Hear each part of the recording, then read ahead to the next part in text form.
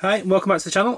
Today we're carrying on having a look at my progress on converting the Bachmann Thomas Friends Rehneas model into Dolgoch. And as you can see, I've got a little bit further. Things are starting to get reassembled. So last time I'd done an initial weathering pass, some kind of black, just black weathering on the main body colour. I've now assembled most of the model, so a lot of the details are on. So as you can see, I've now fitted and painted all the pipe work. This was all, although it was all mostly brass anyway, it's all been primed, painted black, and then touched in with the brass lacquer paint. I've talked about this before. I kind of dry brush it almost on, and it gives this nice aged, mucky brass look. And you can see I've used it for the band around the chimney as well, up here. So that's all done. The cab is now actually glued to the body here.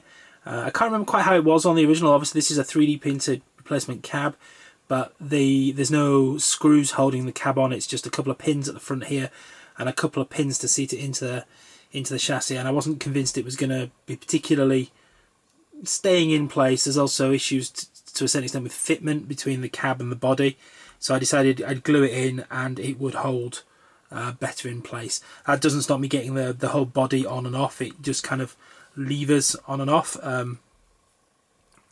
In fact, I can do that to show you.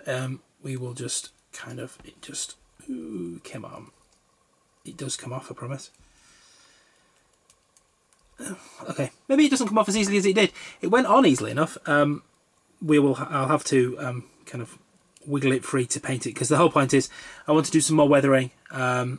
Then it will get a varnish coat before the final weathering, all the weathering powders and stuff. So we'll definitely have to come off again. It went on nice and easily. I've probably just pushed things around a bit further. As you can see, there's still fitment issues. But this is all due to the fact that none of it is screwed together yet. Obviously, the cylinders aren't on, and none of the body fixing screws are in place. But I'm fairly certain that once those are in and it's held tightly, rather than me wiggling it around, it will all fit together. I did manage to break off the handle from my oil can in the cab, which was a pain. Not the handle, the spout.